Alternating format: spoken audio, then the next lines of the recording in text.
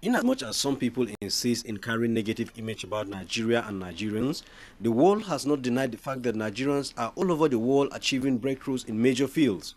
This is what is motivating indigenes of Mbaise of Imo State, resident in the United States, to come back home and partner with government and their community to touch critical areas. We do have inherent responsibility to come back to our homeland and try to work with those people here on the ground and try to figure out a solution to the numerous problems and issues that confront our homeland. Everybody must, who has been abroad, must endeavor to come back home, look at the environment, and begin to plow back into the system what you have gotten from abroad. Partnering with their kith and kin in Nigeria's capital, Abuja, the Mbaise Development Initiative was welcomed as exemplary. It is important and necessary that Nigerians who are living abroad must find a way to come back. These gentlemen from the US and ladies have come to assist us to see how we can move forward in developing our own our city. One of the key areas of concern is security. The diasporans say they will join hands with other Nigerians at home and abroad to ensure the success of the Nigerian project. In Abuja, I am Makut Simon Macham.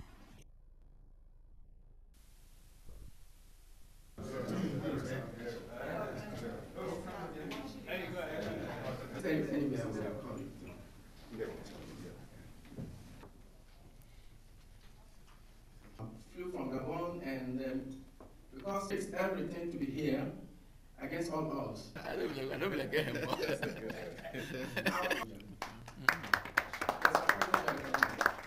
Chief Charles Obina, one of our patrons. Our own illustrious sons also, the MD, and I'm here. Thank you so much.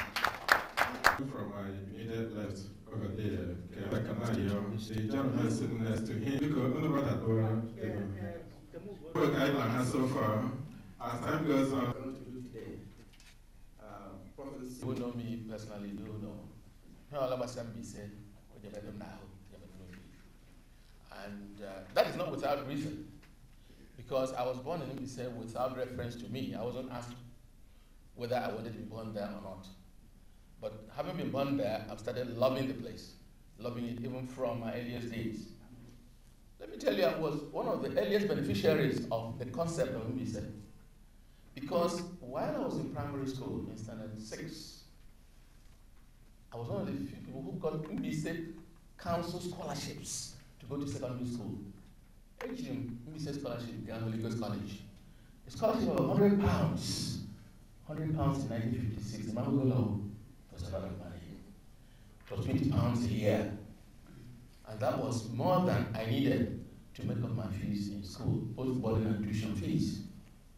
From that time, I started loving that place called Mbaise. Ndioka was the chairman of council then, I remember very well. Papa Ambia Jiliwe, bicycle, young booty. Don't know whether you were born then, yes, that's why you were. When Papa the bicycle, young booty, with them, they form in December. Mayfield will form, you will be allowed. Just a bit in and Mbaise now. And I alone, that December, I lay exam. We took the exam. Now the present county, the present court area, that's the High Court now. On I no lay, on what I exam, I do runa field. I only do runa. I am not going for the cotton and the father, and the headmaster, the mark at the last. I am not going, no expose nothing. I do runa. Mbaise came so solidly behind me, I was embarrassed on the Mbaise Development Initiative. And I'm already fully sold to the idea. I like it. I think it's a very good idea. It's a great thing to have. Because for reasons not yet known to me or to anybody, we are numerous. We're so many. I am mad, but we are, when the chips are down, we're not effective. Because we're largely uncoordinated. We're likely uncoordinated. Only in present day Mbaise and present day Imo State, present day Nigeria. There is therefore need for some kind of coming together, some kind of strategizing by ndeke madrahwe, ndeke frolozo, ndeke in various places. I think it's important for us to put our heads together from time to time and see in what way we can harness all the energies we have, all the talents we have, all the resources we have, human and material, so we can at least give a greater level of development to that place in which we've been born. I therefore like the idea. I welcome those of you who come from the United States, and I think you are very effective there. Again, I'm delighted that you can come with one delegation from there. That to me is very, very reassuring.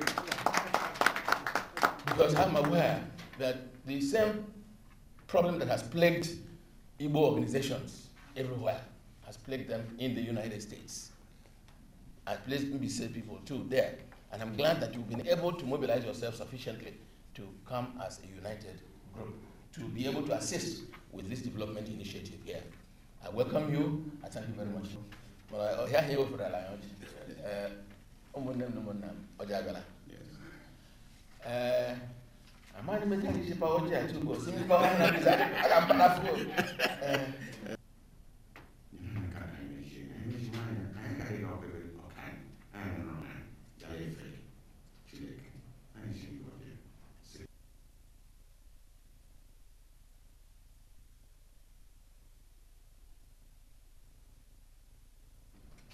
Mbaise-USA and Mbaise Development Initiative, MDI.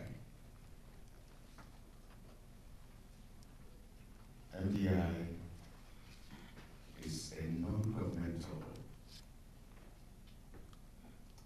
apolitical, non-partisan, non-denominational development organization concerned patriots who, fully conscious of the fact that no government anywhere in the world has been able to single-handedly carry out all development needed by mankind without the input and support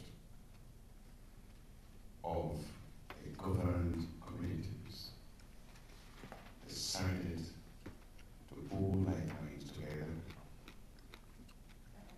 and to link up with like minds from the same native land of Mbaise